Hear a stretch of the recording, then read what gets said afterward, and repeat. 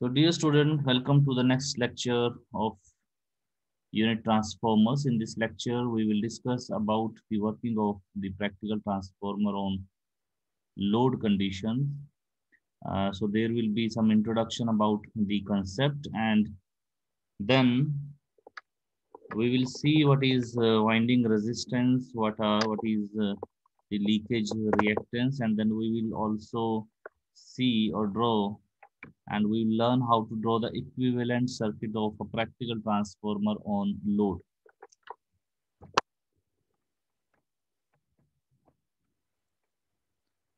So to start with, in this particular lecture, as we are going to discuss about the working of a practical transformer on load. So a transformer is said to be on load when the secondary winding of the transformer is connected to some load or some impedance. That means when we connect the secondary winding to some load, as you can see in this diagram, the current in the secondary winding will start flowing. Okay, so the value of this current would be um, as per the specifications of the transformer as specified by the manufacturer. So the current in the secondary winding would tend to be at its rated value, right? Now, as the principle of working of the transformer is based on Faraday's law of electromagnetic induction. Now, when this current I1 flows through this primary winding, what happens? The flux start flowing in this particular winding. Let us say this flux is given by phi naught, and this flux is because of the no load current.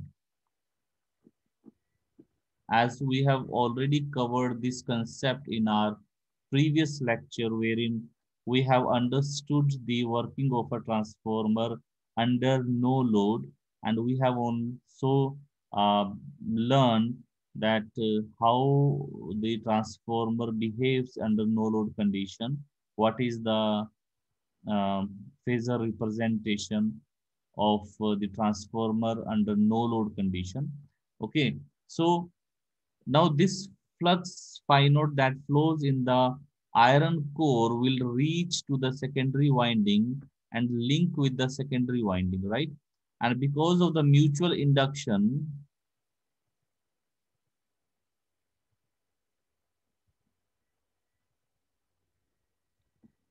uh, because of this, an EMF is induced in the secondary winding, let us say it is E2.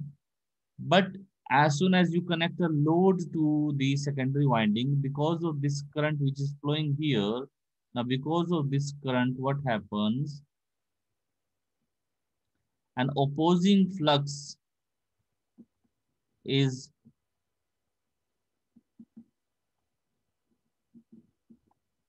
produced, right? So what happens? This flux will try to oppose the uh, main flux, basically this phi naught, and this flux is, let us say, phi 2.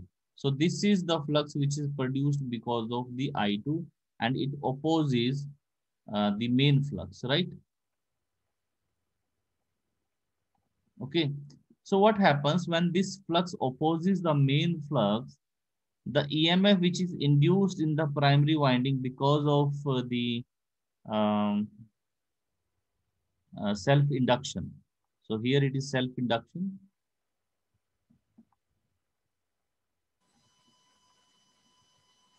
So when this flux opposes the main flux phi naught, it tries to weaken the main flux, and this reduced flux will tend to reduce the value of E1, means the EMF which is induced in the primary winding because of N2 and I2 ampere turns means magnetomotive force.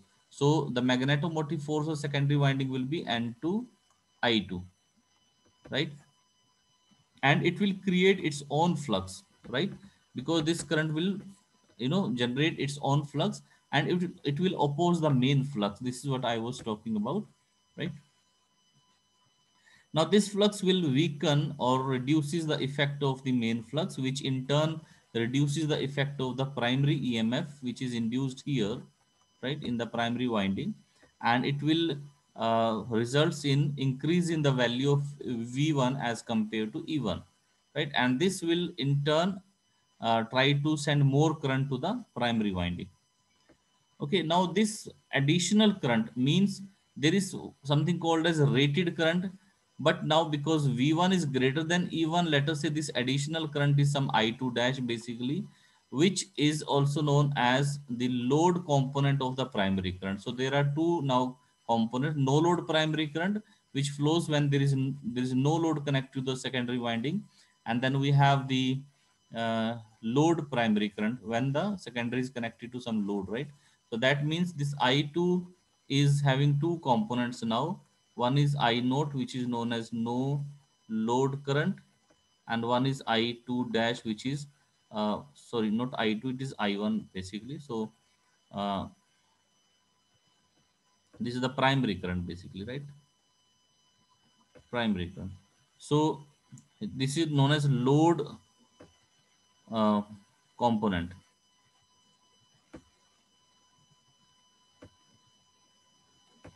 So load component of the primary current, right?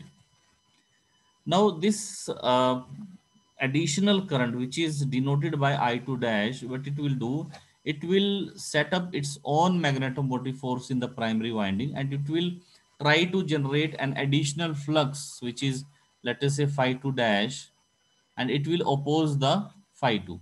Now when it will oppose the phi 2, it will cancel the effect of phi 2, and hence the net flux in the iron core will remain as it is. It will not change. That is phi naught, right? So now the magnetic effect of I2 basically, which we have seen in terms of the flux produced by the ampere turns of the secondary winding, are neutralized or is neutralized by this additional flux produced by this additional primary current I2 dash.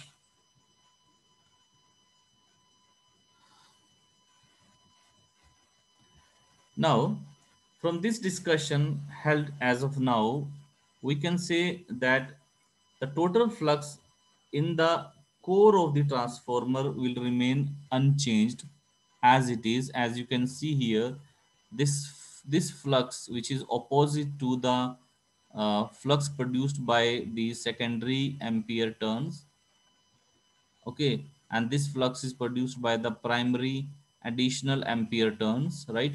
So these two are cancelling each other.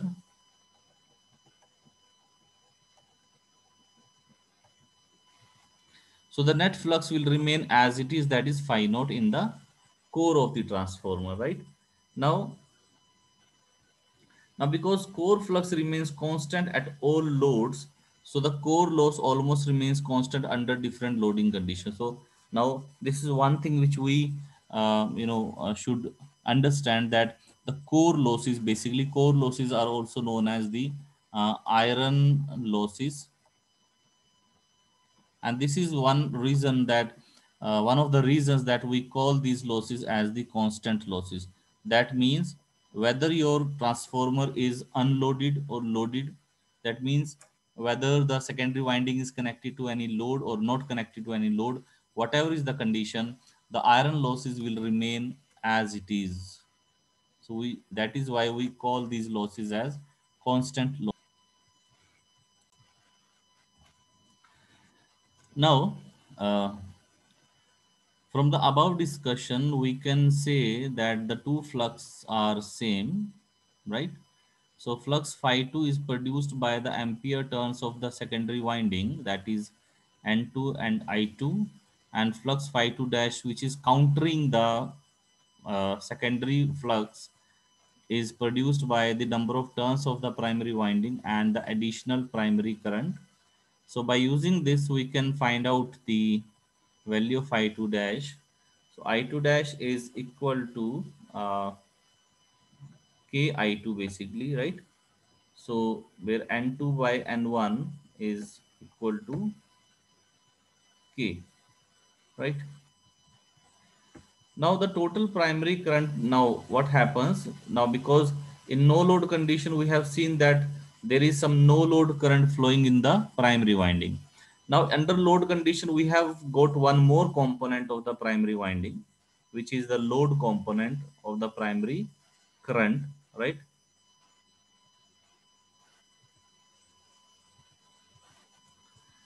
So this load component of the primary current, which is I2 dash, and the no load component of the primary current, which is I naught. So these two currents give as a sum equal to the total primary current.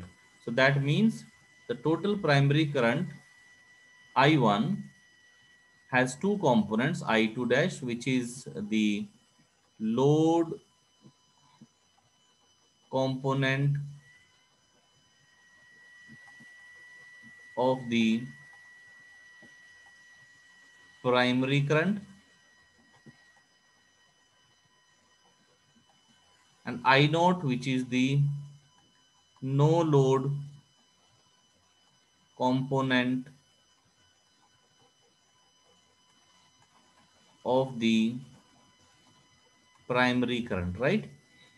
So this I2 dash, as we have already derived here, it is equal to KI2 because it is the function of secondary current. So we have denoted it with as I2 dash basically. Okay. Otherwise you can give any notation. Notation doesn't matter here. It is only the concept that you need to understand.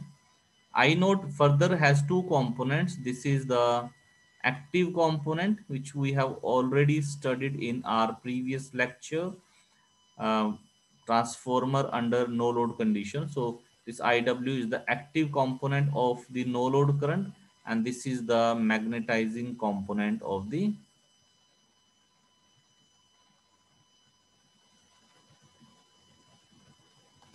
no load current, right? So now let us see what is the winding resistance and leakage reactance. This is what we need to understand now. Now, because our transformer has been connected to the load, now let us draw the transformer once again.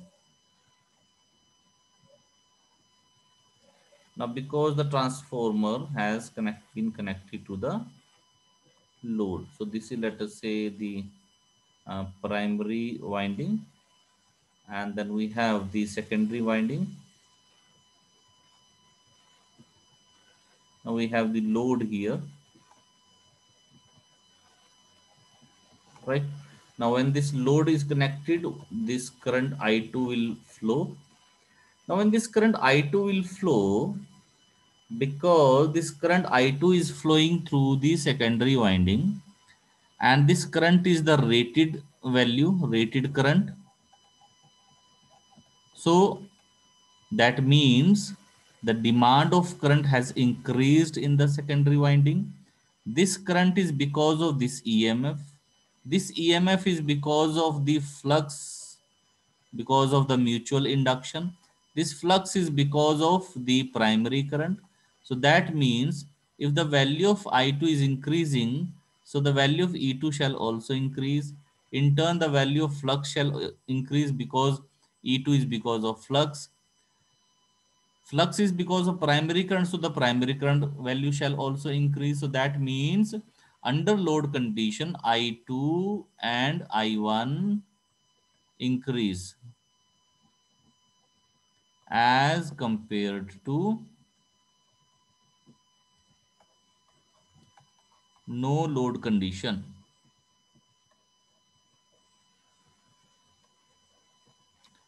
Now when the value of these increase, so they are flowing through a conductor. Conductor has resistivity, conductor has L, conductor has some area of cross section. So that means this conductor will have certain resistance, these wires. And of course, when this current I2 will flow through a wire, so it will show some I2 square R2 effect, and this primary current will show some I1 square R1 effect. So that means these current which are high now flowing through some wire, wire has some resistance. So obviously there will be certain heat effect or I square R effect appear in the primary and secondary winding of the transformer. Now this effect is not only because of the current that is flowing in the primary and secondary winding, it is also because of the resistance of these two windings. Earlier, under no load condition, because secondary current is zero, primary current is negligible, so we do not consider the effect of the resistances. That means I square R effect. That becomes negligible in that condition. But when the transformer is connected to load, primary current increases, secondary current increases, resistance is already there, so the effect of resistance appears there. So we need to consider the resistance of the winding, right? Ideally, a transformer does not have any winding resistance, but practically a transformer possesses a winding resistance, and these resistances are always shown in series with the supply or load. Supply in case of primary winding and load in case of secondary winding, right? So, so as we already know that ideal transformer does not have any resistance, but practically uh, uh, we do have resistance in the primary and secondary winding. So actually a transformer, primary as well as the secondary winding will have certain resistance, and because of these resistances there will always be certain voltage drop that takes place in the two windings, right? So what does it mean? It means, now earlier what we were saying that V1 is equal to E1 and V2 is equal to E2. Now because we have a resistance here, so if E1 E2 is here and V2 is here and it is connected to some load and I2 is flowing here, so if we apply KVL in this case, so the equation will be E2 minus I2 R2 minus V2 is equal to 0. So V2 will be now E2 minus I2 R2. So that means the value of V2 will be less than E2 now. Okay, so this is the effect which appears when the transformer is connected to some load, right? The similar type of effect is seen in the primary winding also. Now, what is magnetic leakage basically? Now, let us understand magnetic leakage. Now, as you can see in this particular diagram, this primary current when flows through the primary winding, it produces certain flux phi because of the magnetization process, and this flux is mutually linking the two windings, primary and secondary winding. But because this flux cannot be confined to the core of the transformer, it can flow through the air also. So at these edges there will always be certain leakage of the flux. So this leakage of the flux will have certain negative effects on the uh, performance of the transformer, because when the flux will leak out, so the net flux in the core of the transformer will reduce, and these two flux will tend to oppose the main flux, right? And they will try to oppose the main flux and behave as the uh, negative uh, consequence in the transformer working, right? Now when we have to show this particular effect in the transformer, as it is opposing the overall functioning of the transformer, so we generally represent them as the leakage reactance or reactance of the windings basically. So when we say primary leakage reactance, so primary leakage reactance is given by 2 pi f into primary leakage inductance. Now leakage inductance is the amount of flux that is leaked out here, right? So this would be the value. So it is generally given by x1. Similarly for secondary it is x2. Now these two parameters are also shown in the windings and as some loss basically. So these are the losses. So now these losses will have certain voltage drops in the two windings of the transformer, right? Eventually. Now these are shown like this in the primary and secondary winding of the transformer, right? So now there are two things which we have understood in this particular slide. One is that practically every transformer will have certain, every transformer's winding, primary winding and secondary winding will have the resistance.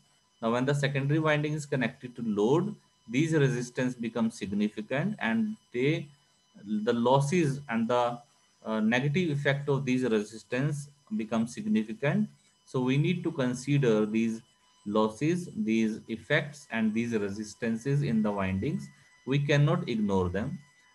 However, in case of no load condition, secondary current is zero, primary current is negligible. So we can generally ignore the effects of the ill effects of these resistances, and we generally do not show the resistance of the winding in the transformer's equivalent circuit.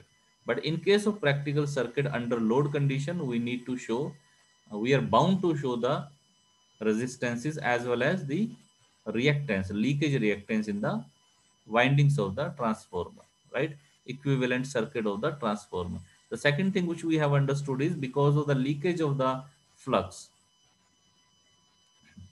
there is always a loss of the main flux. Okay, and these losses are appeared, this they appear in form of the leakage reactances in the two windings.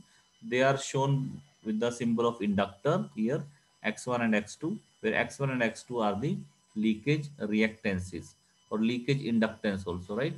So let us move to the next slide. So here we will see the equivalent circuit of the primary practical transformer under load condition. Now, first of all, let us draw the equivalent circuit of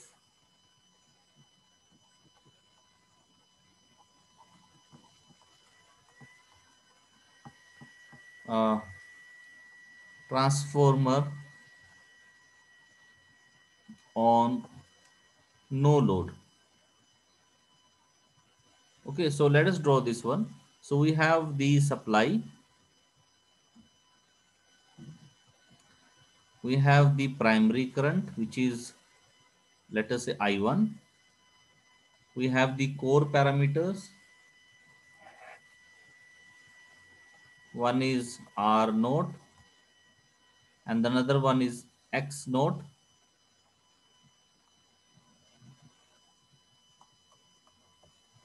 So this primary current is equal to I naught, which is no load current. It has further two components, IW and I mu. And then we have the primary winding. Then we have line of flux. Then we have secondary winding, and it is open, right? No load. So these are the terminal voltage V2. This is the induced EMF E2. Secondary current I2 is 0. And this is the induced EMF in primary because of self-induction E1.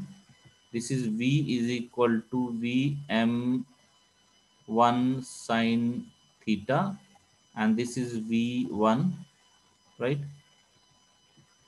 Now this is the equivalent circuit of the transformer on no load condition. Now as soon as you connect this with a load, this I2 current is no longer a zero current. The resistance of the primary winding and secondary winding becomes significant. The leakage reactance becomes significant. So we need to show all these effects in the equivalent circuit of the transformer under load condition. So let us draw that particular equivalent circuit. So we'll go with the same thing. We have a supply.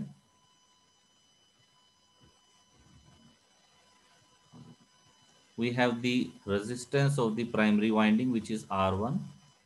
We have the leakage reactance of the primary winding, which is X1, right? The current here is I1, which is primary current. Then we have the core parameters. R naught, and then we have the X naught,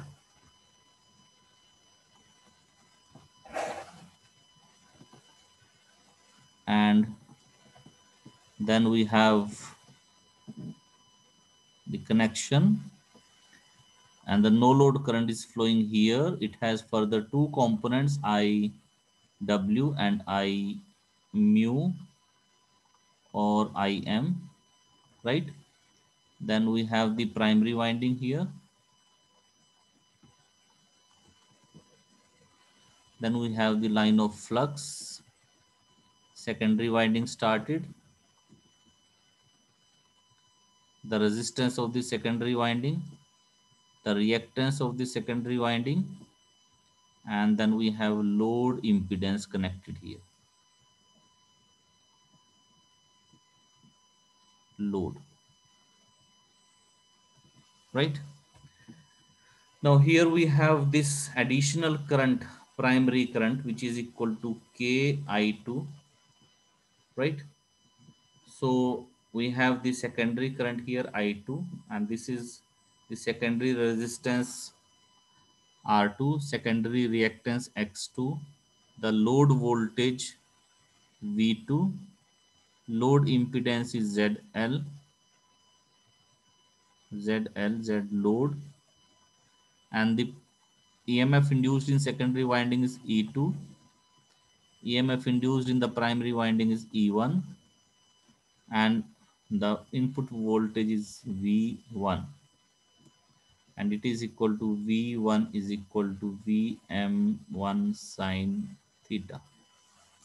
So this is the equivalent circuit of the practical transformer on load condition, right? So all the effects are now shown in this particular diagram. Earlier, because this I2 becomes 0, this resistance will become insignificant, reactance become insignificant, primary current is equal to no load current. Now here you can see primary current at, if you apply KCL at this junction, let us say A, so here the KCL equation will give you I1 is equal to I naught plus I2 dash, right? So